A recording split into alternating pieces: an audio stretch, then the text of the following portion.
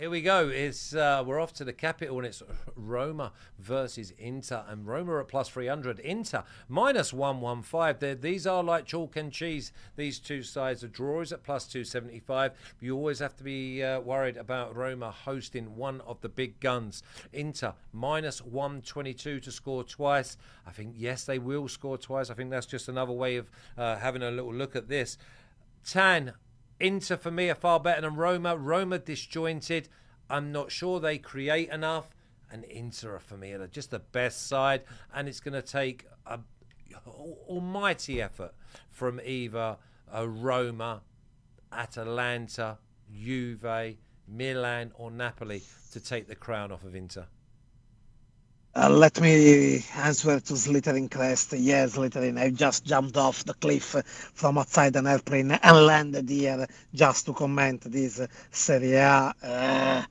This Serie A round. You are not understanding, but Slytherin is understanding what I'm saying. By the way, I tried to find to make some sense out of this game, and it is very difficult. It is not at all clear. Oh, Inter has much better side than Roma, so Inter will win, or for sure they will score more. No, it's not clear enough. First of all, Inter away are not reliable yet. Second, Roma are desperate for points at home. They are not playing good, but they are desperate for points at home, and that is very hard to handle.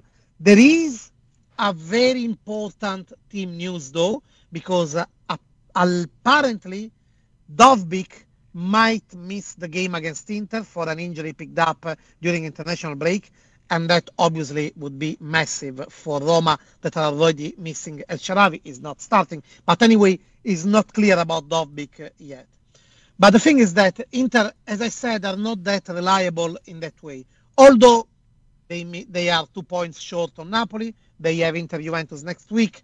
They are super focused on that. All in all, Inter are the team that is conceding most players to the international break, leaving 16 players. So basically, they are getting into this game having only 2 full training altogether.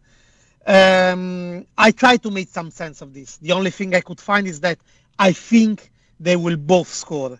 But the odds from my side on both teams to score are very low. It's European odds, it's 1.57. So it's a safe odd if you are looking for a safe odd, both teams to score. I can't find anything else.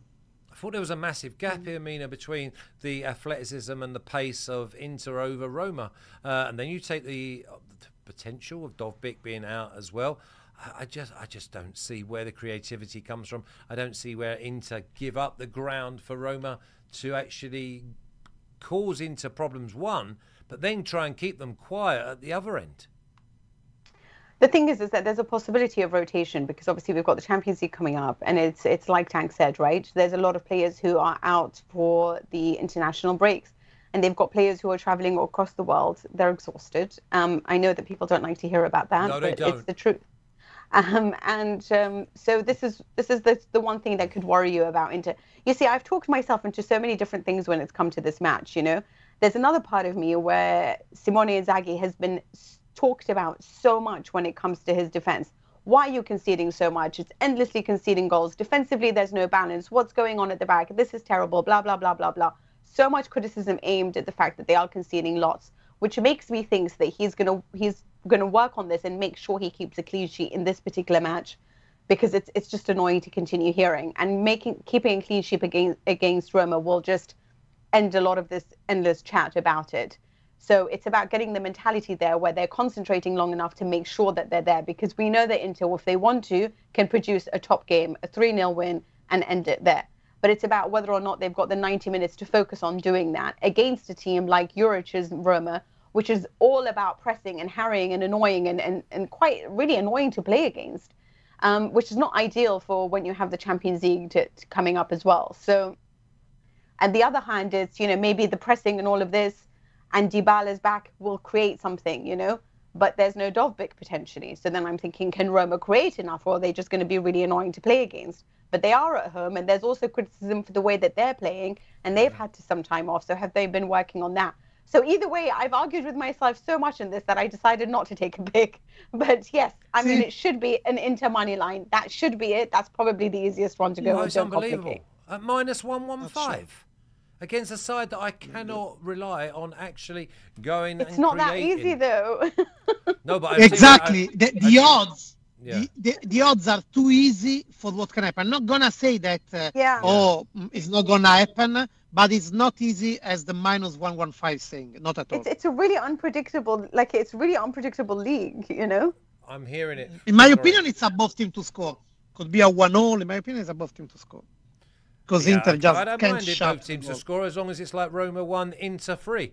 But I tell you, so if you think that it's a bit too trappy for Inter at -115, then what I've done is I've gone with Inter to win and I've gone with Milan to win. You put on a little bit less, but you get +160, and then you're properly rewarded. Although I know there will be people that just look at Inter and go -115. Let's have a little look at the official picks, please. I think Milan could lose.